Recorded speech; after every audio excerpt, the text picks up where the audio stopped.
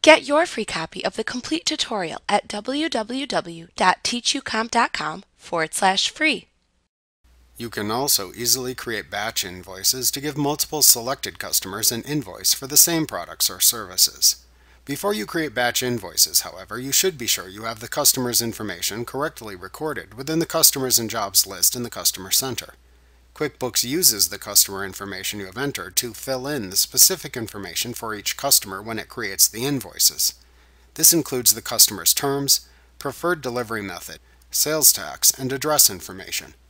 QuickBooks uses this information to specify the customer's settings within each invoice created, as well as determine whether to print or email the invoice now or later.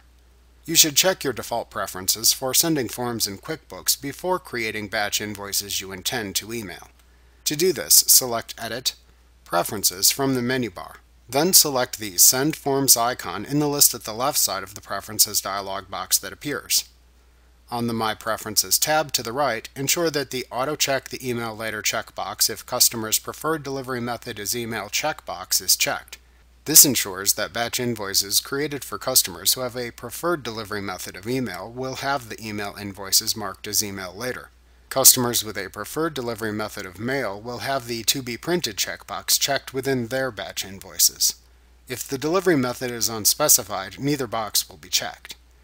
After checking the Send settings in the Preferences dialog box, click the OK button to apply them. To create batch invoices, select Customers, Create Batch Invoices from the menu bar. You can click the OK button in the message box that appears if needed. In the Batch Invoice window, you can then select the customers for whom you want to create the batch invoices. To create a one-time batch invoice for customers, select the names of the customers or customer jobs from the left list, and then click the Add button to move them into the list at the right side of the dialog box.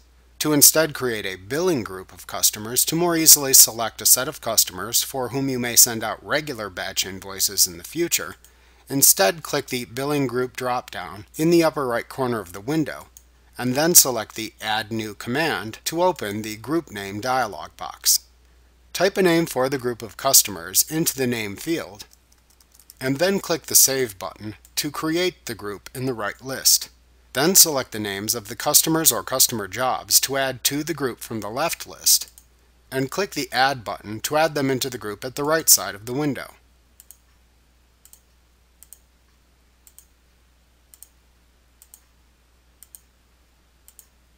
When finished, click the Save Group button below the right list to save the customers into the billing group you created. In the future, you will be able to select the name of the billing group you created from the Billing Group drop-down to automatically select those customers in the group when creating batch invoices. You can also select customers in a billing group and click the Remove button to remove them from the list. Be sure to click the Save Group button again after doing this to save the changes to the group. To manage the groups you have created, to rename or delete them, you can click the Manage Groups button in the upper right corner of the window to open the Manage Billing Groups window. You can select the name of a billing group in the left list to manage first. To rename the group, type a new name into the Billing Group field to the right, and then click the Save button below the field. To delete the billing group, simply click the Delete button below the billing group field and then click the Yes button in the confirmation message box that appears. You can click the Close button in the Manage Billing Groups dialog box to close it and return to the Batch Invoice window when finished. After selecting the customers to batch invoice, click the Next button at the bottom of the window to continue. In this screen, enter the invoice date into the Date field, and, if needed, select the invoice template to use from the Template drop-down. Then enter the line items that will appear in the invoice by clicking into the first row under the Item column and selecting the first invoice item from the drop-down that appears. Enter the quantity and rate for the item under the Quantity and Rate columns. Also be sure to check or enter the value in the Amount column if needed.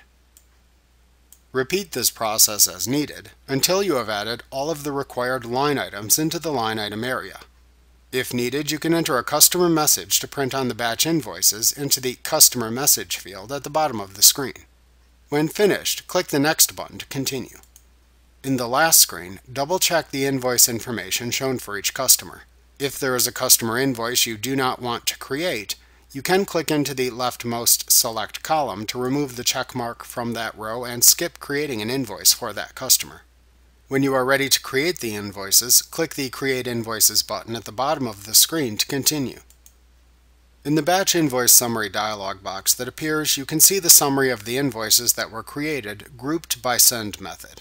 To batch print the invoices from this batch group, click the Print button in this dialog box. To batch email the invoices from the batch group, click the Email button instead. When you are finished reviewing the summary, you can click the Close button in the dialog box to close the window. Like what you see? Pick up your free copy of the complete tutorial at www.teachucomp.com/free.